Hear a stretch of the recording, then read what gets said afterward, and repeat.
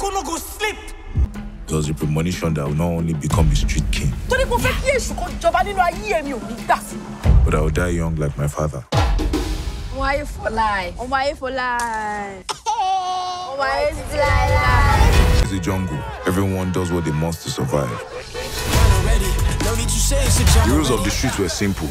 It was the best of times in Zalepo, but nothing good lasts long. They say kings are never buried alone. I'm the man already, Land Brody. man damn ready. I'm the One day, their eyes will open to their power, and there will be no hiding place for the wicked.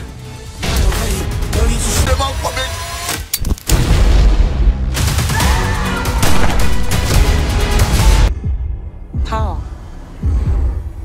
1,000,001 people willing to die for a cause they know absolutely nothing about.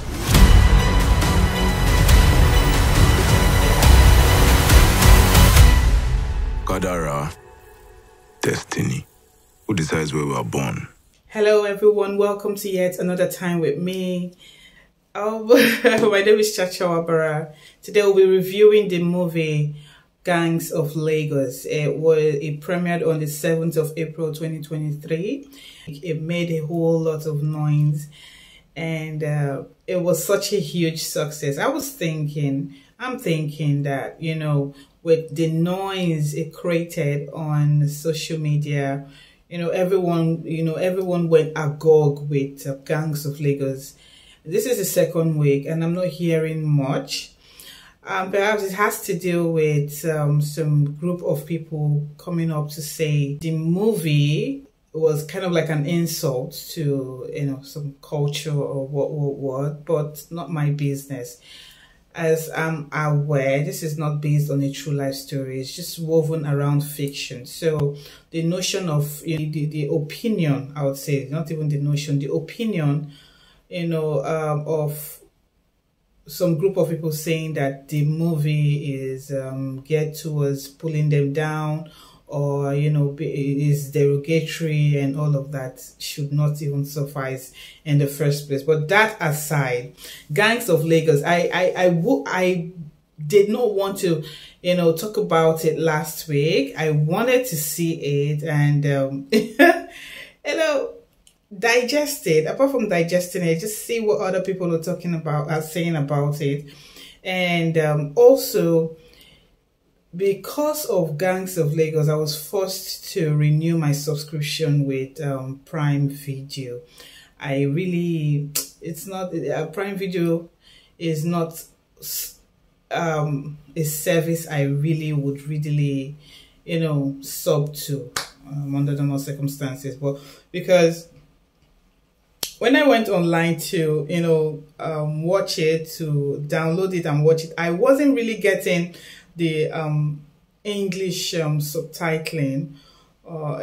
So I tried unsuccessfully to get it, but I couldn't. So I had to go sub the Prime Video service. So, for those of us who have seen it, for those of you who have seen it, I hope you had fun watching it. And just in case you're wondering what this inner space is all about, what we do are movie reviews. And if that is what you want to say, do hit on the subscribe button, turn up your post notifications to be alerted when more videos come your way. Thank you for joining me. Thank you to my, returning subscribers, to my new subbies. You came in here by mistake. Whatever, just welcome. So now Gangs of Lagos is a wonderful story. One that, due to the noise about it, I really wanted to see what it was about. It had Tony Bakre as Obalola. It had Chike as Ife, Adesu Atomi as Gift. It had Bimbo Ademoye as Tenny, and a host of other actors and actresses like Wasiu Alabi was London, a kingpin, and it had Twin Abraham. It had Chioma Chukwuka, who was the mother of Ife. Not so much as the noise, it created. It was the trailer. I think the part where I saw Chioma Chukwuka, wailing and mourning for her son who had died in a very violent way. It was touching. It was gripping. It was something that I was like, okay, if it is like this, I better just pop in and see what this movie is all about. And then I went to Twitter and then Instagram and then the web. Everyone is talking about Gangs of Lagos. I'm like, okay, I'm late to the party, but let me just see what's up with it. And here goes. Gangs of Lagos has to be done with all this, some parts of Lagos, you would call it Saleko, kind of like the ghetto, like the main place, now we get town kind of place where everybody gets to know you, everybody gets to see you, everybody gets to recognize you and know your roots or how you come, that kind of thing. It's like the underworld village of everyone, so to say. So if you are someone in the underworld and nobody knows you in that place, it will really be very difficult for you to gain momentum in whatever it is you are doing. So Gangs of Lagos is wonderful. I will not begin to tell you or narrate the whole story. I would encourage you to watch it yourself so that you can really understand where I'm coming from. But it has to do with, Godfather bringing Godfather, children growing up and not knowing any other life apart from that ghetto life, that criminal ghetto life, and it being just the only option that they have, so to say, and struggling in that quagmire. It has to do with, I think this is like the Nigerian version of the thug life, the ghetto life in the US, kind of, if you get what I mean. It is a story of, it was really action-packed. It was suspense-filled. It was intriguing. It was breathtaking. What I found funny was, at this was Adeswa etomi-wellington. She's beginning to lose that funkified thing she usually applies to normal ghetto-like kind of movies, where you need to show nitty-gritty. She's beginning to lose it because she used to have this intense ajeboyish kind of thing. So I was curious to see how she was going to interpret her role in this movie, and she did try. If she was a 2/10 in interpreting that kind of role, she came up to a 6-7/10 in interpreting that role and bringing out the craziness and bringing out the nitty-gritty and letting loose, letting go well enough to grab the attention of the viewers without people saying like, what be this kind of thing. So it was wonderful. The other person that I liked watching was Ife. Oh, it was such a huge pity that Ife died, and the way he died was crazy. It was a story that had fragments and had explanations to reasons why this is being done in the movie. a place that also made me, the effects in the movie was such that I wondered, it was painstakingly done. It was brilliant. The movie is such a brilliant movie. Yes, we have the storyline. The storyline is like Shantytown, is like, so many other movies about gangs that we have all over the place. But, get me here.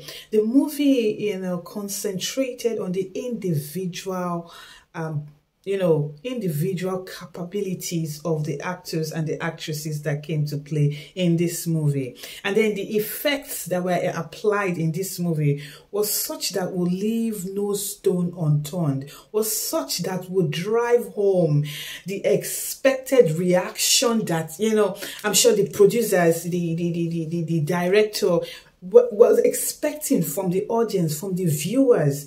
Like the body of Ife when he was, when they kept on butchering him, and the body of that first godfather of Obalola, Gift, and Ife, that guy. It was, especially when they put him in the wheelbarrow, it was the normal way they usually bring dead bodies. Local Niger scenario. So there was no kid gloves. All the kid gloves were off, and it was, take it or leave it. This is it. This is how we do it in this place, kind of thing. So I'm saying that Gangs of Lagos is not supposed to be just a 2-hour movie, 2-hour plus movie. It is supposed to be a TV drama because it had all the ingredients, or it could even be a limited series because it was too good to end. Yeah, it was too good to end the way it did.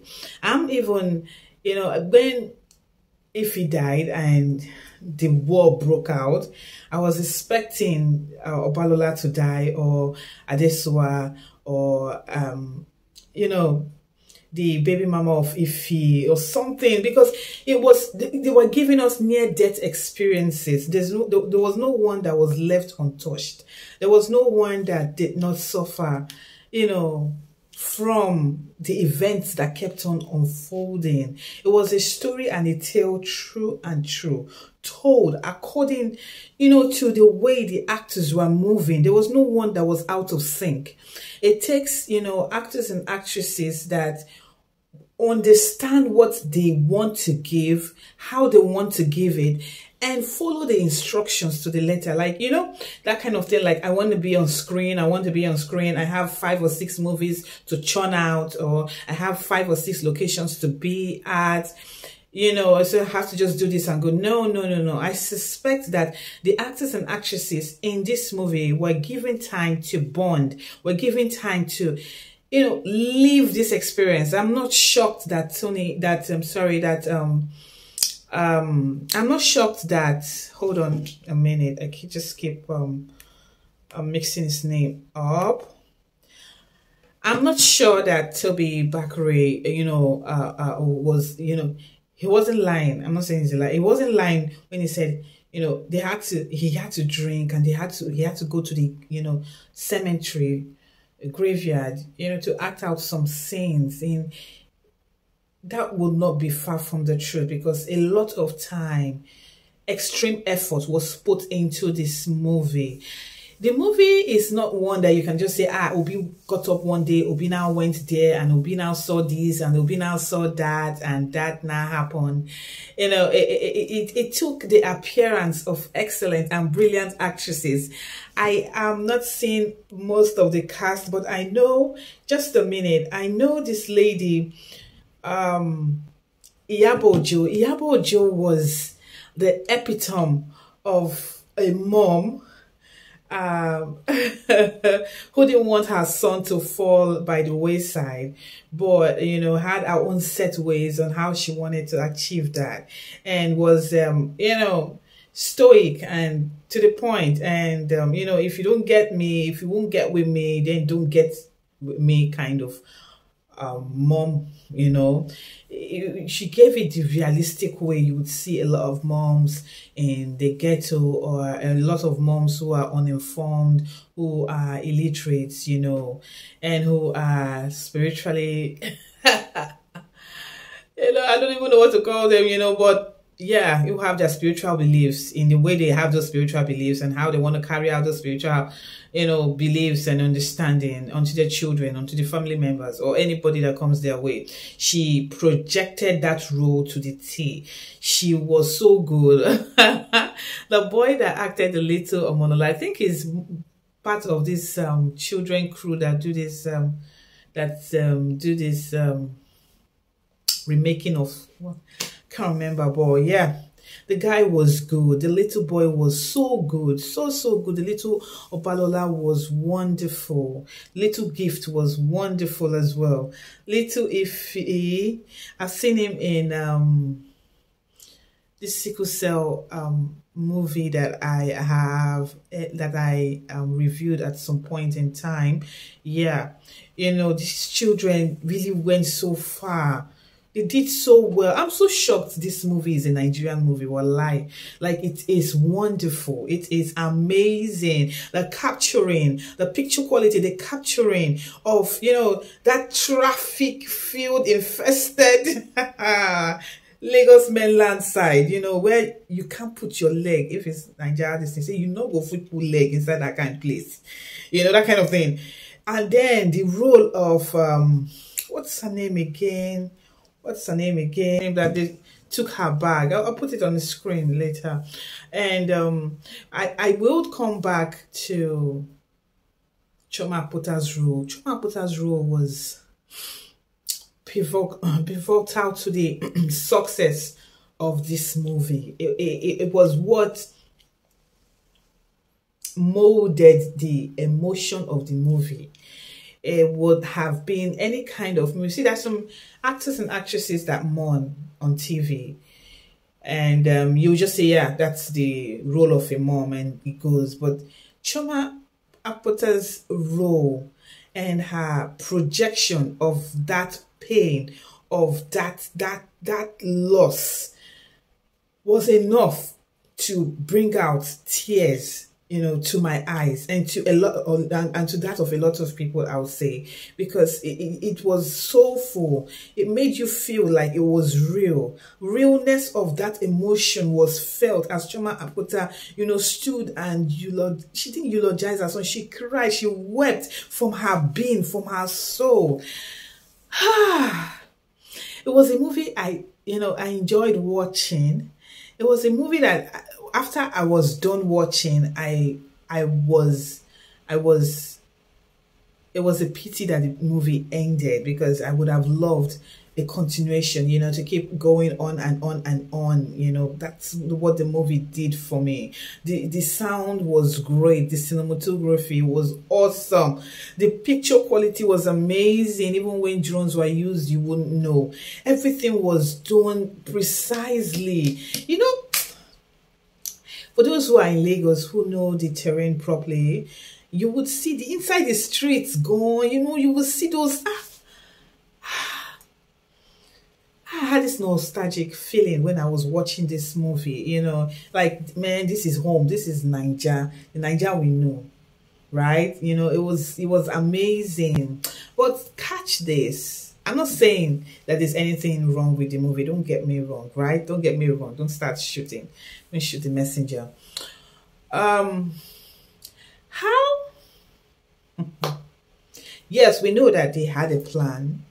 They went in there, they started shooting and all of that. When Kazim was almost going to take Obalola's life, Gift came in and saved Obalola's life, right? And they fought and, killed Kazim. Great, awesome. Now, there is Bimba Demoye, Tenny, looking up and seeing that these two people, her best friends, were responsible for her father's death. That's on the one end, yeah?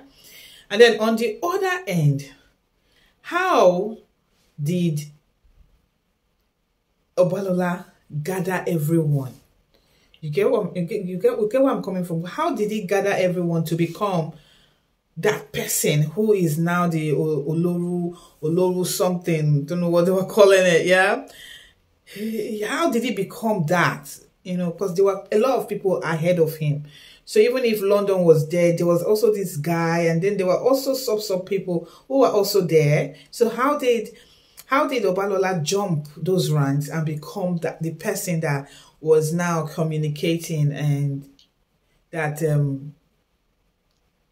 Tony Abraham was in league with? You know, I just found it a bit not suspicious. I just found it a bit, not confusing. I found it a bit sketchy, because this is what we're doing. So where is he staying? Where is he living?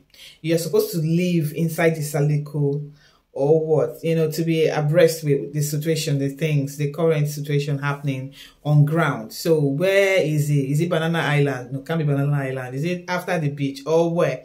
So I think it was sketchy, and I hope it was sketchy for a good reason. There will be a continuation, or it will be converted to a mini series or a limited series, whatever the case may be. But right now I'll be rating it a 10 over 10. It has to be a 10 over 10 because it was awesome. I don't know what plans people have, or groups, various interest groups have in these Gangs of Lagos, but I would say it's one of the most brilliant movies that has graced my screen in the recent years. Yes, it is amazing. It was thoughtfully scripted and acted out, and if you haven't seen it, please don't hesitate to go see it. And let me know what you think about it in the comment section. Up there you see my Korean movie review, you see my Chinese movie review, my Nigerian movie review, and then again my movie reviews. I want to thank you so very much for doing this with me. I'll see you next time. Till I come your way, don't forget to subscribe if you haven't subscribed. Bye bye, take care, love you, bye. Yeah.